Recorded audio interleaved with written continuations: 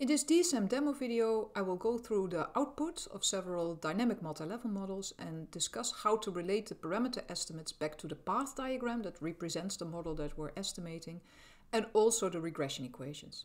It's a follow-up on a previous video in which I discussed the input for these models, so if you are not totally sure, you might want to go back to that first. So the model we're looking at first is a model in which we have repeated measures of two variables, the variable closeness, so how close are you feeling to your partner right now, and tension, how much tension was there in your relationship today. Now these variables are measured repeatedly in a large sample of individuals, and they are therefore decomposed. So we have the observed variables here, they are decomposed into a between-person part. So that's a stable mean for each individual on the variable closeness and tension. These between-person components can then be further modeled at the between-person level. And there's also a temporal deviation at every occasion from this mean for every person separately. And this is referred to as the within-person component. And these are then modeled at the within-person level. And this is where we can have regressions. So for instance, a closeness today or right now is actually modeled or regressed on tension experienced today. But we can also have the lagged relationship. So closeness today is also regressed on closeness yesterday, so t-1. And tension today is regressed on tension yesterday, but also closeness yesterday. We can represent these these relationships also using regression equations. So we have closeness at the current occasion regressed on closeness at the previous occasion, but also on tension at the current occasion. So we have the autoregressive relationship here, that's this one. And we have the cross regression, that's this one. And then we can also look at tension. Tension regressed on tension yesterday and closeness yesterday. So it's the autoregressive relationship here and the cross-lagged regression over here. There's parts of closeness and tension that cannot be predicted. That's indicated with these arrows here. These are the residuals. Here we refer to them as the zetas. And those zetas come from a multivariate normal distribution with means of 0.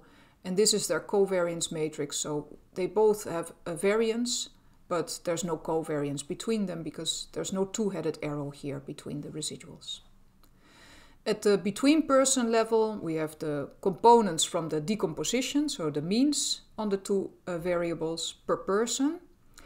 And for these, we will be estimating the ground means, so the gammas over here. We don't see them in our path diagram, but they are going to be part of the output.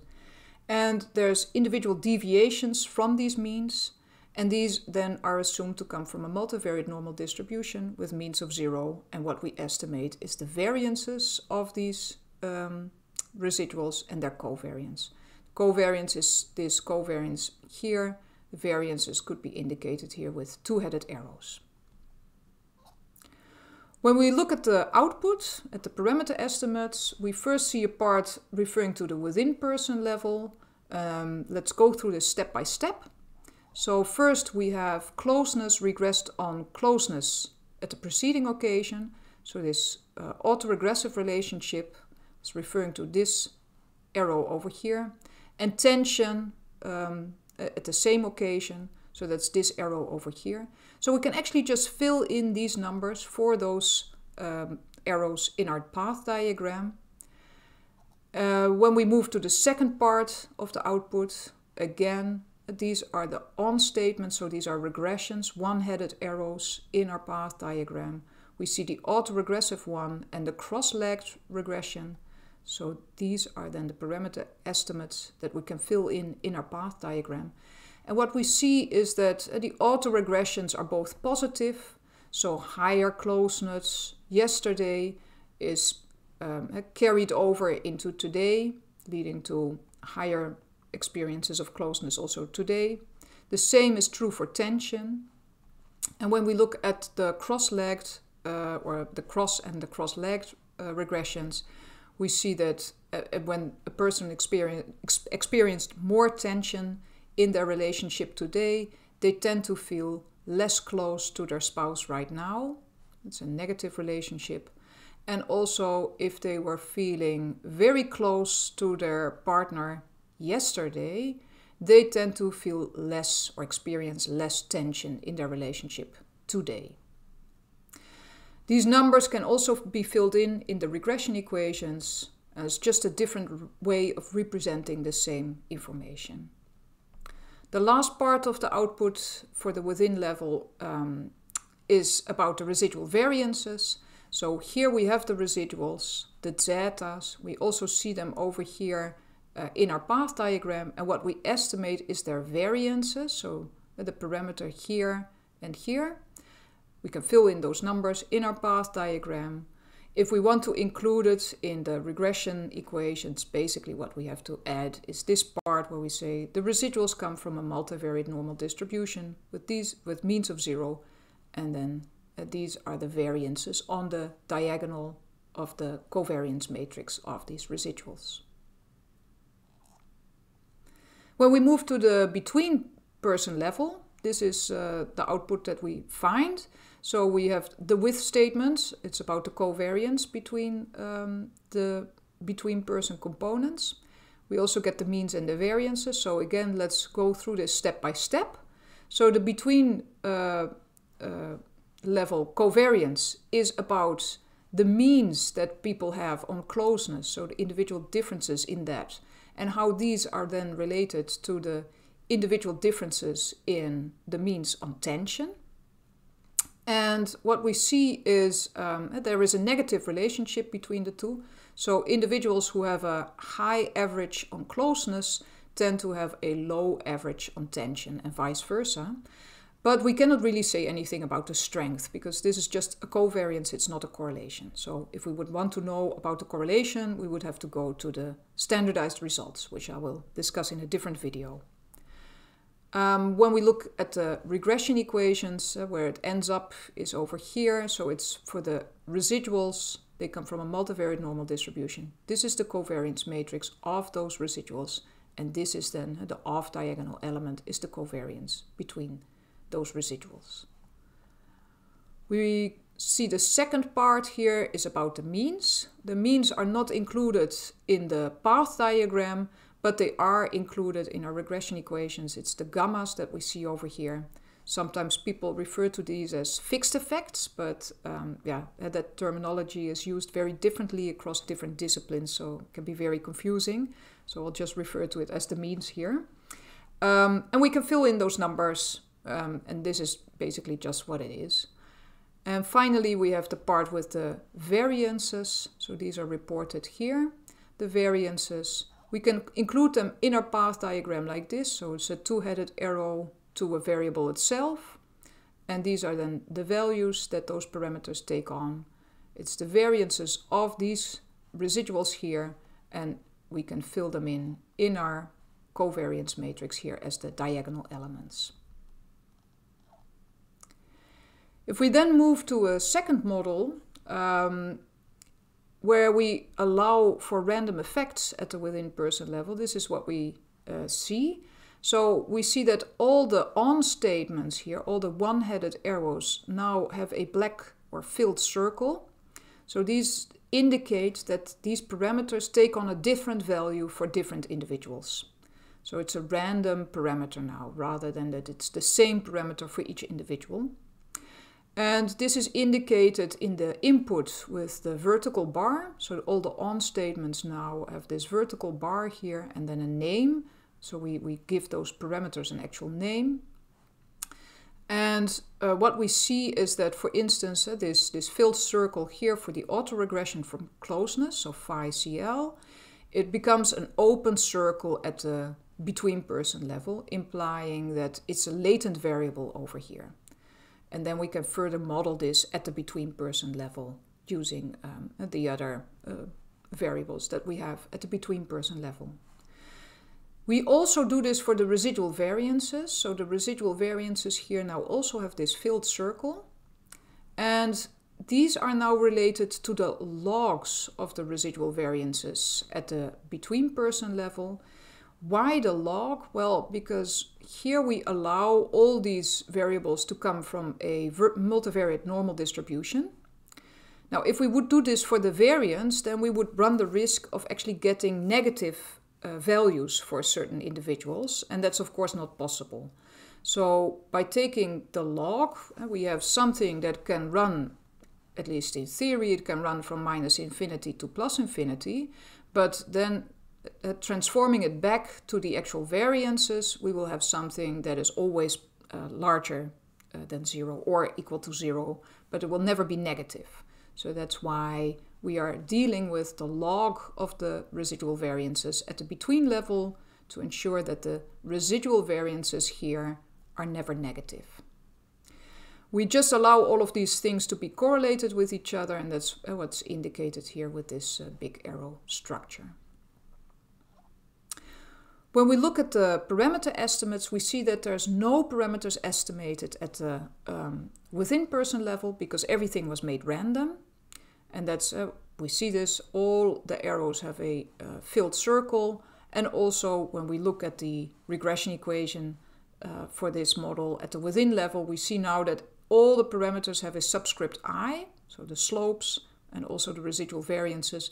And that indicates that these are individual specific parameters, and what we will be estimating is their variances, means, covariances, and so on at the between person level, but no parameters at the within level that need to be estimated here. So we move to the between person level. This is what we get. First we get a whole bunch of with statements, and I actually skipped a few here. We actually, let's see, for instance, over here, a closeness being co-varying with, so that's the mean of closeness from the decomposition, co-varying with the autoregressive parameter of closeness, and also the other random effects in our model.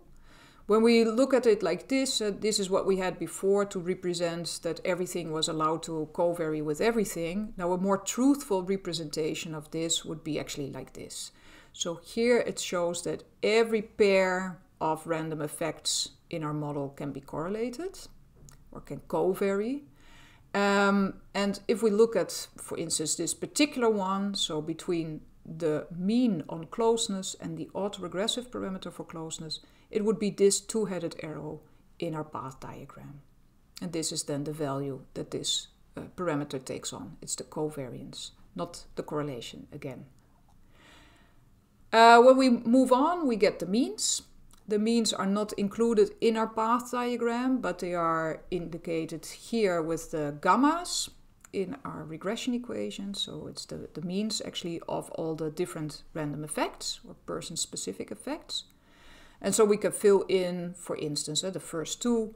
You see this ground mean here for the mean on closeness, and this is then the ground mean on tension. So the order might be somewhat different than what we want to use, or that how we have represented it. So it's important to always keep track of that. We also get the variances, and we see them over here. So the variances, we can include them in our path diagram. It's the two-headed arrows of a variable towards itself at the between level. So for instance, this is the variance, individual differences in the mean on closeness. We can also look at individual differences in the autoregressive parameter. It will be necessarily always quite a small variance for a parameter like this. And we also see the covariance here, which we saw before based on the with statements. We can also include these numbers then in the covariance matrix for the residuals. So we have the variances on the diagonal, and then the off-diagonal elements are all the with statements that we see in the output at the between level. Now there's one aspect in the output that I want to give some extra attention here, and that's this one. So we are looking at the means again. We see the one for the log of the residual variance of closeness. We see it's a number close to 0, and what we especially notice is that the credibility interval actually covers 0. So for this parameter, we would say there's not really evidence that it differs from 0. Now, it's important to realize that we are talking about the log of the residual variance, so not the residual variance itself. We're not saying that the residual variance is on average 0. It's the log of the residual variance that is on average 0. It's this parameter over here. So there's still individual differences possible. So we can fill in this number here. If we take the exponential of this, we actually get a number that's very close to 1. So actually the average is very close to 1 for the residual variance, if we move back to the variance rather than the log of the variance. We also have individual differences in it. That's indicated with this part here with the subscript I. If we move to the variances, this is the value that we see for the residual, the variance of the log of the residual variances. It's quite a thing to talk about. What it means is we have this residual here. It comes from a normal distribution with a mean of 0. And this is the standard deviation. It's the square root of the variance. And to get a better sense of what this means in terms of what do the individual differences in this residual variance look like, because I'm not so much interested in the log of the residual variance, but actually the residual variances, I just simulated some data using this mean and this standard deviation. And then I actually took the exponential of this, and this is what the distribution looks like. So what you notice here is that indeed the mean is very close to 1 across all the individuals.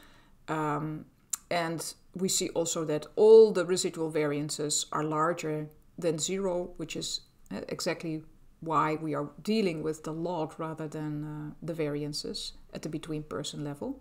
We also see it's a bit of a skewed distribution. That's also what you would expect for this. But this is a way to get a better sense of what the results represent when we are talking about the log of the residual variances and how these are distributed at the between person level.